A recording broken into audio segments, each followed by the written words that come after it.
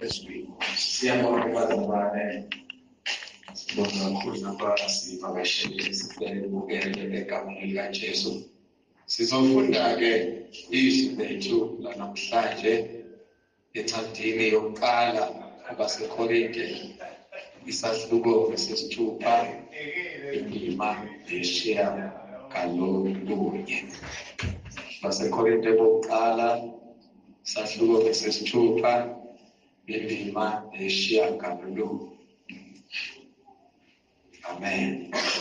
1 Corinthians chapter 6 verse number 9.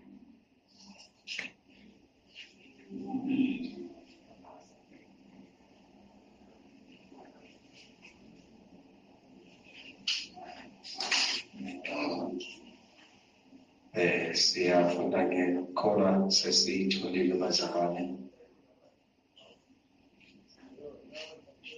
Basaphela. Isango lakho lisavulekile, isango Jesu, isango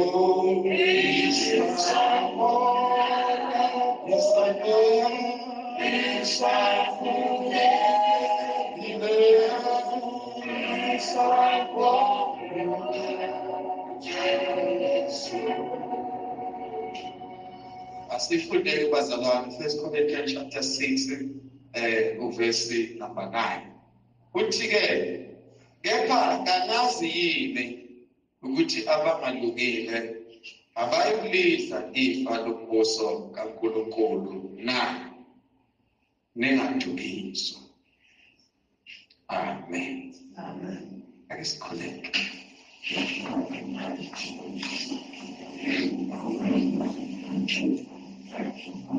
Baba siyabonga ekuseni, siyabonga Nkosi ukuza kuwe nangalelizwi osibize ngalo.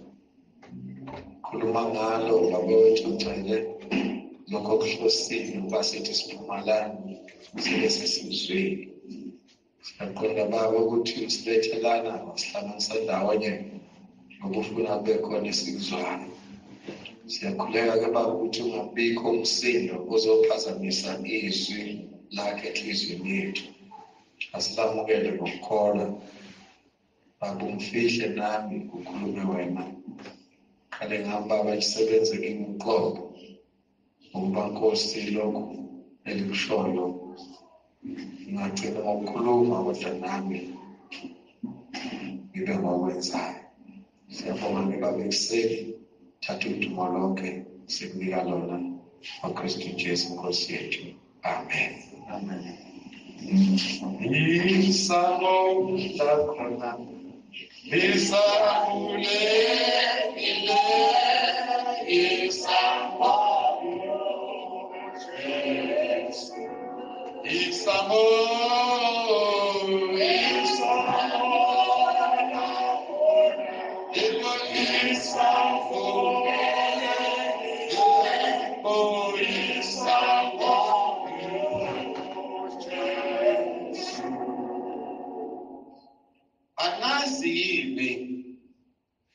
kanazi yini ukuthi abangalungile abayolidla ifa lombuso kaNkulunkulu na engadukiswa. Lapha bengadukiseli zibaliwe izinto ezibadukisayo abantu.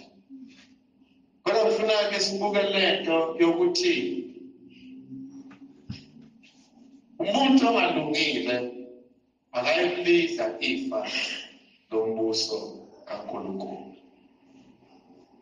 Ngelinye ilanga kufike indoda kuJesu yabuza ukuthi umbuso ongcwele noma Mfundisi omusha nolungileyo uyakwenza ntoni bangidla ifa laphakade na? Bayixoxa zonke izinto noJesu. Kwafika la ukuthi ithi yona imiyalo igcinile yonke. Wasethi uJesu salelwe into eyodwa. Hamba udayise lokho nakho uze kimi ungilandele khona ubangwe igugu la nasezulwini. Bayibhekele lithi yemuka lowo ndoda idabukile ngasamphendula uJesu. umbuso wezulu akekho umuntu omfanele uma engalungile. Kuyenzeka-ke ngokwemvelo umuntu alunge, baze basha abantu bathi sibanibani ave elungile. Kanti ulungile nje phambi kwabantu kodwa uNkulunkulu akalungile. Ngoba kwehlukene ukulunga kokumbuluza kokuba imbulu. Imbulu isigcine ifa ilokhu imbuluza. Khona bangayazi-ke imbulu. Imbulu ma ibonile ukuthi usibonile iyathimba enze ngathi ayikuboni. Ningayishaya ngamatshe niyishaye nize niyiyeke nithi ifile. Nisuke nihambe. Imbulu isilwane esithi asicishe sifane noxhayi. Yothi ibona ithi qala ibona akusekho umuntu isizwa kungasekho umsindi isuke ihamba. Kodwa ngenxa yokumbuluza kwayo igcine ifile. Ngoba eyihlakaniphileyo iy'lwane zithi uma ibabona abantu bey'jukujela ziyabaleka. Imbulu ivele isenze umuntu olungile nomuntu ofileyo baze bayibulale ife. Kukhona-ke ukulunga kwemvelo esikuthandayo thina bantu. Sibanibani akavethuli, sibanibani akavelungile. Awusungalizwa izwi-ke, mfice imoyizelela ngehlelo. Kodwa-ke kuNkulunkulu lokho kulunga kwakhe kuyakhawunta yini. Abangalungile abayulidla ifa lombuso kaNkulunkulu. Ningadukiswa. Baningi abantu abasidukisayo nakulesi sikhathi sanamhlanje. Siduke saze sazodukiswa nayizinceku zikaNkulunkulu imbala. Abantu abangalungile abayulidla ifa lombuso kaNkulunkulu. Ngoba isikhathi lesi sokuduka isikhathi esibhekene naso. Abantu bayadukiswa ngenxa yokungafuni ukufunda izwi likaNkulunkulu. Abantu benza izinto eziningi othi uma uqaphele ubone ukuthi bangafanele ukuthi angene kulezi zinto. Banye badukiswe abefundisi bebethemba babanikeza amafutha. Bathi umuntu ngoba nakho umnikeze umfundisi wabona sengathi amafutha alungile angasetshenziswa. Anazi yini ukuthi abangalungile abayolidla ifa lombuso kaNkulunkulu. uNkulunkulu akanendaba nokulunga komuntu wemvelo. Kodwa ufuna kulunge umuntu wangaphakathi. Ngoba ukulunga kwemvelo kuyena uNkulunkulu akumsizi ngalutho. Singalunga ngokwemvelo. Abantu basincome basho yonke into enhle ngathi. Abanye baze befe angene umuntu ethuneni. Sikhulume simphezu kwethuna. Sisho ukukhola kwakhe, ukuyiphatha kahle kwakhe nentobeka benayo. Sithi akahambe kahle umphefumulo wakhe ulale ngokuthula. Sizobonana ekhaya. Kanti sisho umuntu umphefumulo wakhe usesihogweni. Into emenze wayesihogweni noma elungile njalo ngenxa yokuthi bengalungile. Belunge ngokwemvelo babekhohlisa thina, bekhohlisa abefundisi. Ngoba beke yokukhonza uNkulunkulu ufake imaski. Iyabalimaza abantu abaningi. Eqinisweni ilimaza wena umuntu osuke ugqoka imaski. Ngoba uma sibuka sikwazi njengemaski oyifakile. Kanti kule maski wena ufihle ubuwena. Nabantu abahloniphayo kakhulu makuziwe enkonzweni bashiya zonke izinto bekhethe ukuzosebenza endlini kaNkulunkulu. Ungahlala yonke into ebalulekile yakhe umuntu agijime eze enkonzweni. Fika enkonzweni ayiphathe kahle, athembeke. kanti inye into ayifunayo ufuna ukunconya umfundisi. Ngizothi isihlobo sami, uma ungalungile awuyokulidla ifa lombuso kaNkulunkulu. Ifa lombuso kaNkulunkulu lidliwa ngabantu abalungileyo. Ukulunga-ke akuthema. Ukulunga kukhiwa esihlahleni, akekho ongayikho esihlahleni uyidle kusenakusasa usulungile. Uma nje ungalungile uyazi ukuthi yini le kwenza ungalungi. Engathi namhlanje besingathi siphuma lana kube lona lowo uma ethandaza athi Nkosi, ngiyazi mina ngangilungile. Into eyenza ngingalungi yilokhu nalokhu nalokhu. Haleluya. Khona abantu abayincomayo. Othi uma umuntu eyincoma athi nekani kabi mina ngiyaziwa. Ukungalungi kwakhona lokho. Uthi usukhona uyincome ngekani. Hayi mina ngiyaziwa, mase ngishilo into ujiki kuyona. Awukulidli ifa lombuso kaNkulunkulu ngenxa yokwaziwa kwakho. Fanele singaziwa ngezinto ezimbi, kodwa saziwe ngezinto ezinhle. Ma umuntu engalungile akakulidla ifa lombuso kaNkulunkulu. Lingadukisi. Lingavumi ukudukisa. Ziningi imfundiso ezidukisayo namhlanje. Ezinye zazo zenzeka phakathi endlini yokukholwa.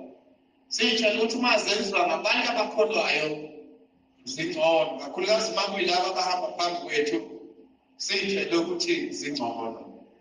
Asikadeni bazalwane izinto ezizosilahlekisa nezinto ezizosidukisa ezenza ukuthi singamboni uNkulunkulu. Kahle kahle ekudukeni kwethu sidukiswa isitha ngoba kunempi phakathi kaNkulunkulu noSathane eyaqaleka kudala mzukwana uSathane ethola. uSathane injongo yakhe ukuthi abantu bonke bangayizuleli kodwa bayisogweni. Ngoba uyala kuphenduka kuze manje nikeziwe ithuba lokuphenduka kodwa uyala. Fisa ukuthi-ke kube ngabantu azoya nabo esogweni ukuze adumaze uNkulunkulu. Ungavumile ukudukiswa. Qaphela abangane abaseduze kwakho ukuthi hlobo luni abangane bahamba nabo. Abanye abantu badukiswe abangane babekukhonza kahle uNkulunkulu.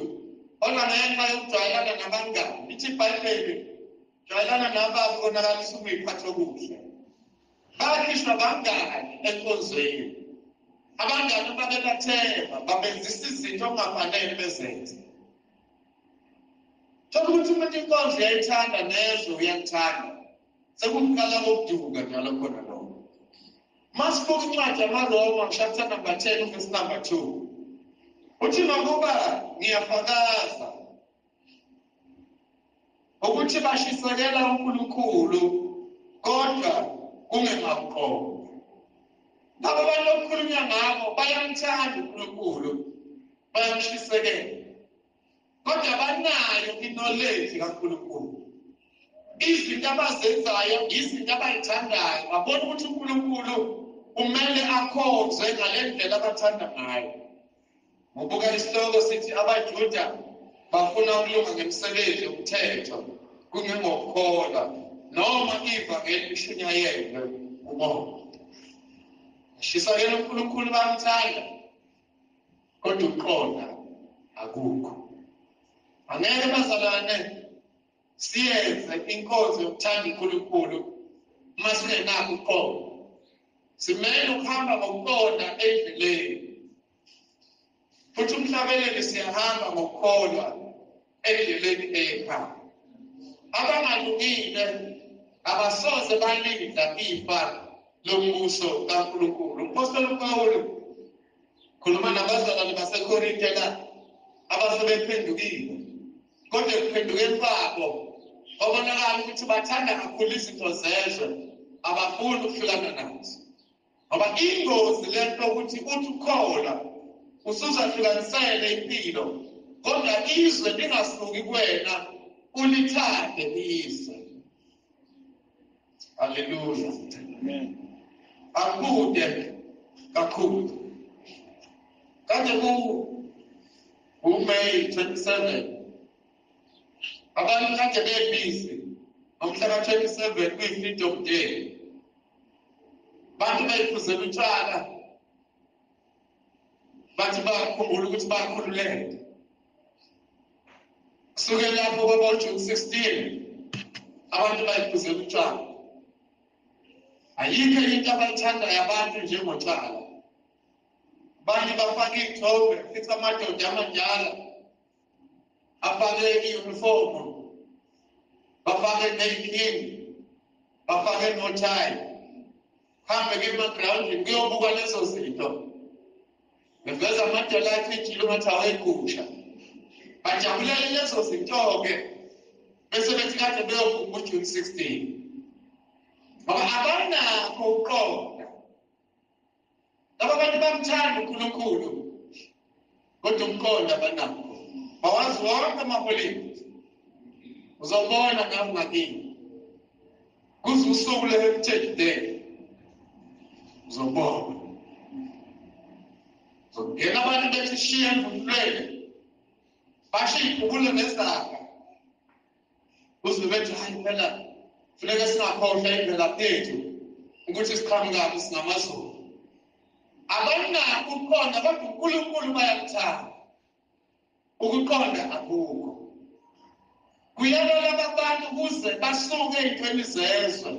Ngoba izwe liyabonisa umuntu. Asiyeke leqondo bazalwane yokuthi sithi noma sikhona, sithi singamaZulu noma sisizwe simnyama. Kube nezinto esizenzayo sihlanganyele nabantu abangakhona. Ngoba ngenxa lokho kuyenzeka silanda amadimoni ekude nathi. Siwasondeze eduze. Hambe uyoboleka imvunulo unikeza ingane yakho ukuthi ayivunule.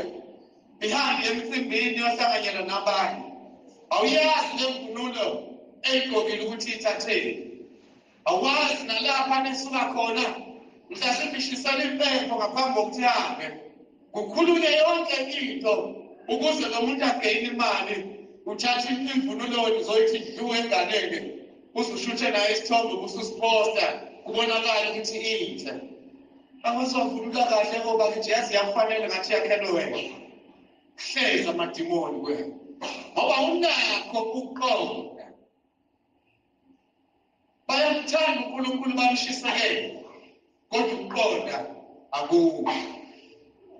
Ngizothi ake silunge bazalwane. Nangey'khathi zokugcina uJesu ebuya. Abantu abangalungile bathi bekhona benza izinto ezimbi, benza izinto ey'ngamahlazo nezisabisayo. Ngiyakhumbula nje eminyakeni edlule kungekude kakhulu kuke kwabhilitha isikebe. Beshawa abantu. Abanye babelanda emasontweni. Munye nje umfundisi walandwa ephambili epulpit emile. Ebize eshumayela zangena insizwa. Sathi siyatholisa abazalwane sizoyithatha imeli. Khona sifisa ukuyokulungisa ngale. Kuyolungisana bazalwane. Inkambo yakhe ayinhle. Ubandakanya nabantu abadayisa iy'nkomo nayo imphakathi kulaba bantu. Mase bebanjiwe bayasho sasithunywe umfundisi usibanibani. Abantu abangalungile angeke bawubone umusa kaNkulunkulu. Ngoba khona abantu abathashile abathashe ngokukhona. Nawe uhlezi lapho la uhlezi khona uyazazi ukuthi uxhumene kanjani noNkulunkulu.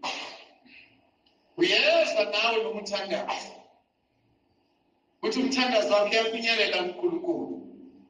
Fakazi walokho zimpendulo. Uma uNkulunkulu kukhona izinto lokuqala unyaka uyithandazele ngakuphenduka. Ngizothi awubukisise kahle kuleli vesi ukuthi ulunge ngokuphelele yini. Ningi abantu babeshaya. Bayakhonza. Kodwa banabo ubudlelwano noNkulunkulu. Bayaya emabandleni. Bayadumisa. bafakazo bayafakaza zonke izinto ezenziwayo ebandleni bayazenza inkinga iseleqondeni uma ungenakho uqonda akulula njani inkambo yakho phakathi kwakho noNkulunkulu na awuyilungisa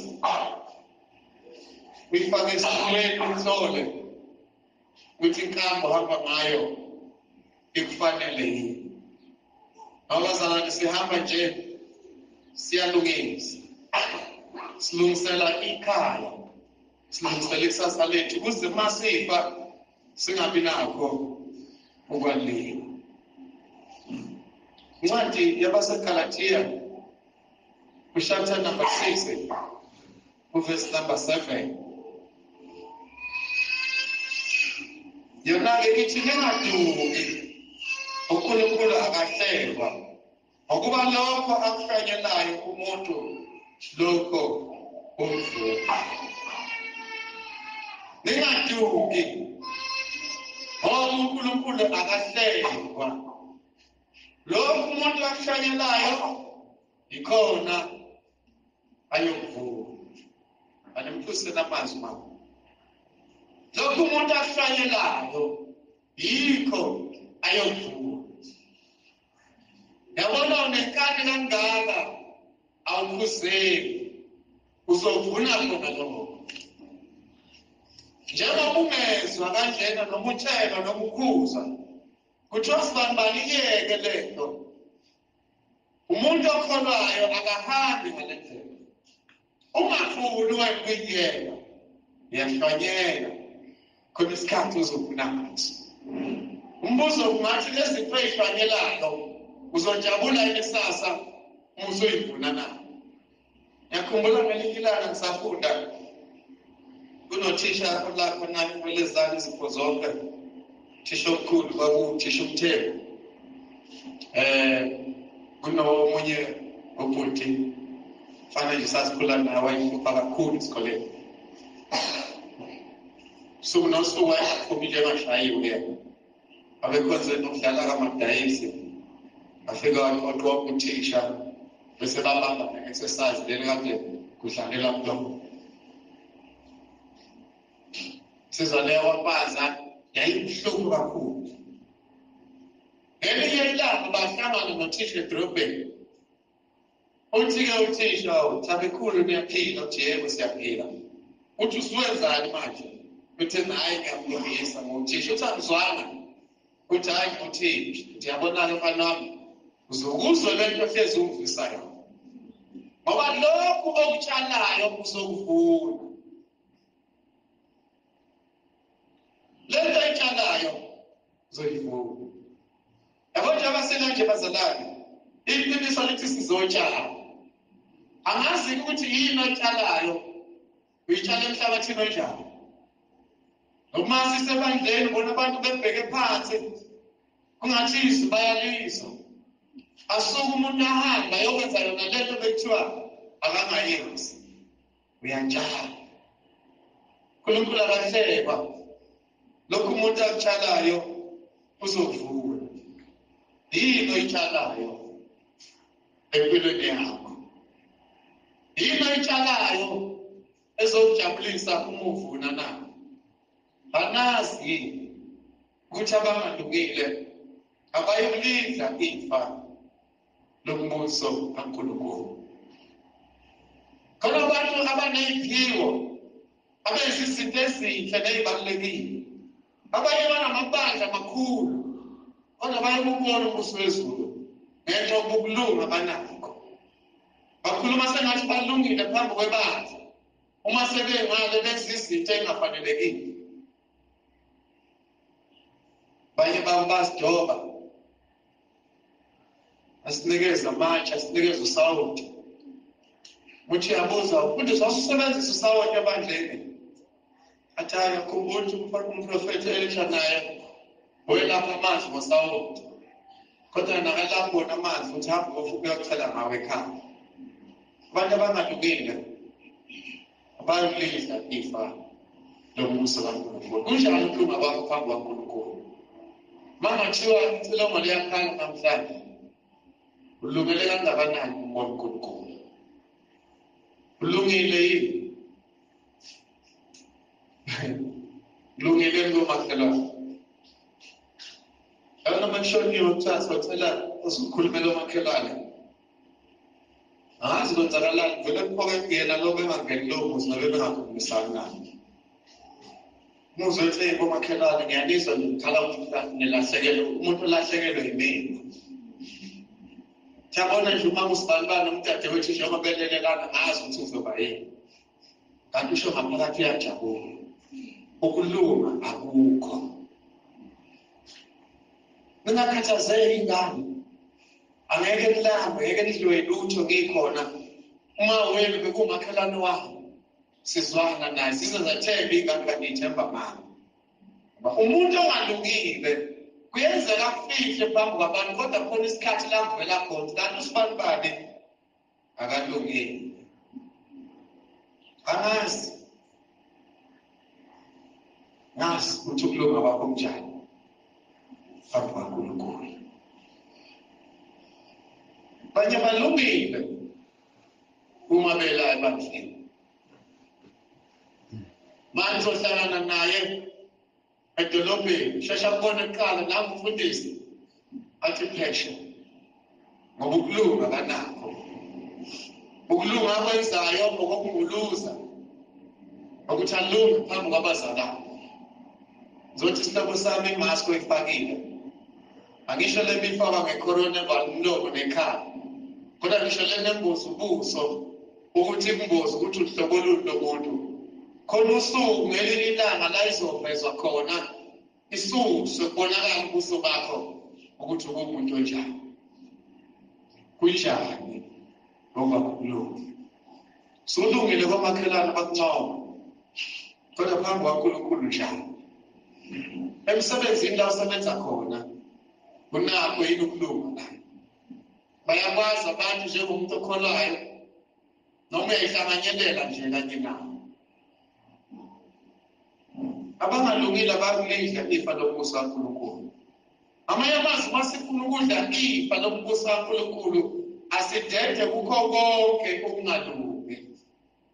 Zibaliwe izinto ezenza umuntu angalungi la ngezansi. Wena wahambela nje ngokula. Hlukana nezinto zokungalungi. Nqanda ulimi lwakho. Nqanda amehlo akho ingabukisi izinto ezingalungile. Uma ungalungile yana umuntu ozokulungisa. Uthi nansi into engenza kungalungi. Ebandleni ngethenjiwe njengomuntu ocula kahle. Ngethenjiwe njengomuntu ofakazayo kahle. Ngethenjiwe njengomuntu oshumayela kahle nomuntu odumisa kahle. Kodwa ngaphakathi enhliziyweni yami ukulunga kunakho. Ngakho ngiyacela ukuthi ngilungise indaba yami. Unikezwa lelo thuba. Apostoli Paul wanikeza abantu baseKorinte ithuba lokuba balungise indaba yabo noNkulunkulu. uJesu uyabuya sihlobo sami. Uma ebuya uzela abantu abalungile. Uyohlala umbuluza sengathi ulungile kuyoze kube nini. Lungisa indlela yakho. Ngakhumbula sahlabelela sasithi lungisa indlela yakho noJesu khona manje. Khona manje. Thothi wena lo muntu ohlabelela lelo thulo akanakho kwayena ukulunga. Semathi besingalunga bazalwane. Uma singalungile asiyubona ubuso bukaNkulunkulu. Ngijayele ukusho ukuthi kunethulo elithi dela konke dela manje. Lithola umusa liyedlula. Bese lithi masinyane uzokufa mangabi sezonweni. Engathi besingalungisa isikhathi lesoNkulunkulu asinikeze sona sokuthi silungise indlela yethu. Sinenhlaka bazalwane. uNkulunkulu senzele umusa ngenceke yakhe. Noma ngomkhonzi wakhe uba umpostoli. Ukuthi masibone ukuthi khona izinto ezingalungile sigijime siye kuye. Siyolungisa indaba yethu noNkulunkulu. Ngoba kasilahli usuku lokufa ukuthi lini. Musukuqhuthisana usenze ulungile kanti uyambuluza. Ngoba imbulu igcina sifile. Ashiyeni imfundiso zezwe sinamathele uNkulunkulu.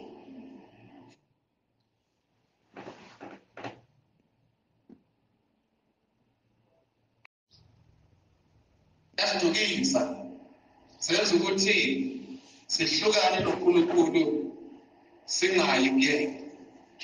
Sithi noma siya kuNkulunkulu siye nokuyilandulela ukuthi phela singabantu.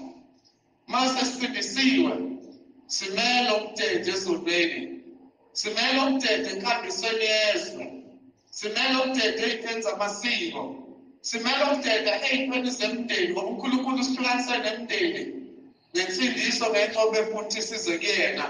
Kuyabonakala ukuthi lapha emndenini nezinto ezisibambayo ngakho singathi sesikhululiwe kube yithi esibuyela khona.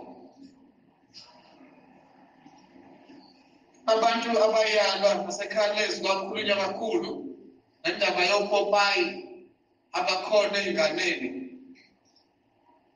bayithengela obhaka nezinto ey'gqokwayo ezinopopayi.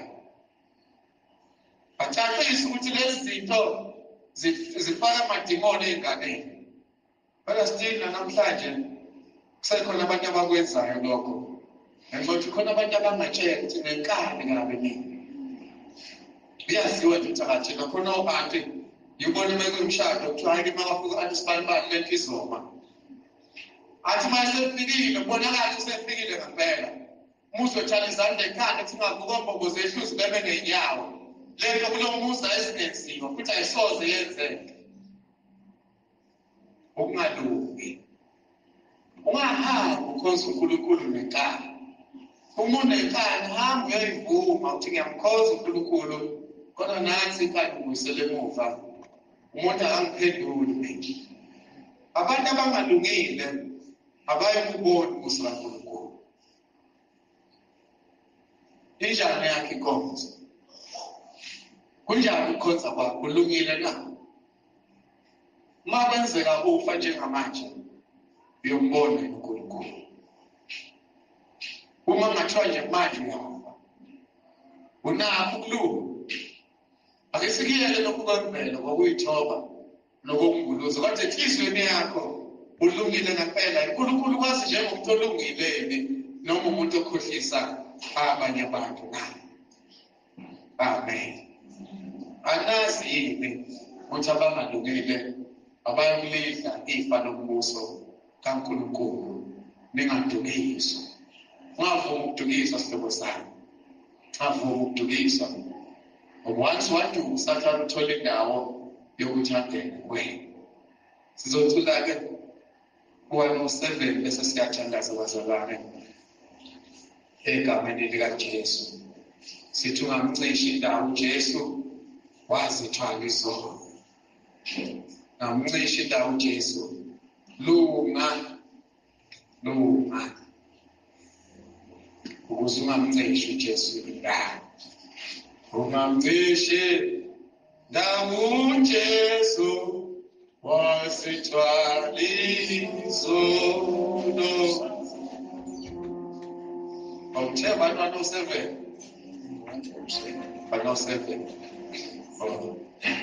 Sengicule elinye. Ngiyavuma umangaliso okaKristu. Ngiyavuma